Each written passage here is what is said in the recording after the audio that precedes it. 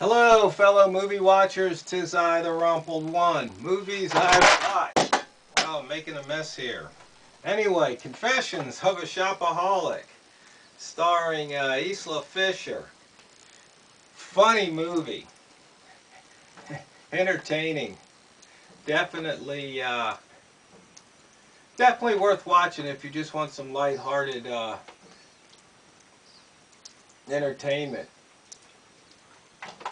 It's about this woman who wants to write for this particular magazine, but she doesn't get the job, and she winds up working for another magazine.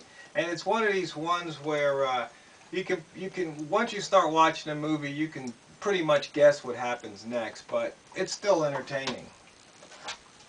Next one. Did you hear about the Morgans? Hugh Grant, Sarah Jessica Parker. Another funny, entertaining movie. They call it the perfect date movie. Oh, it's about this couple that are separated, and then they wind up having to go in the witness protection program. It's an okay movie. Like I said, it's worth watching. Ice Castles. It's got a couple of people, Taylor Firth and Rob Mays. Never really heard of them.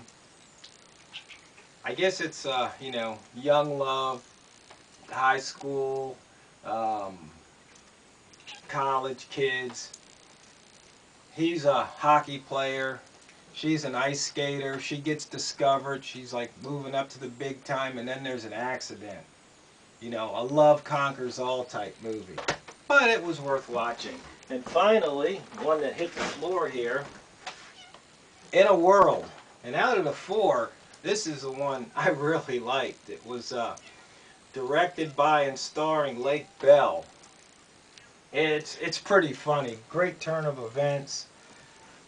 It's about the field of voiceovers.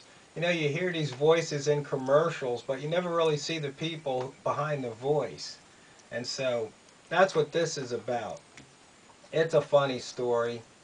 I don't know if it's, you know, it's got some little romance thing going on, but it's just the interplay, and I guess kind of like the infighting, you know.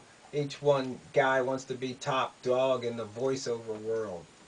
It's kind of funny because, you know, there's all these different groups and segments out there that if you're not part of, you just kind of ignore, you don't think about it. But if you dive into it, then you find out there's all these different industry magazines and, you know, all these little cliques and stuff.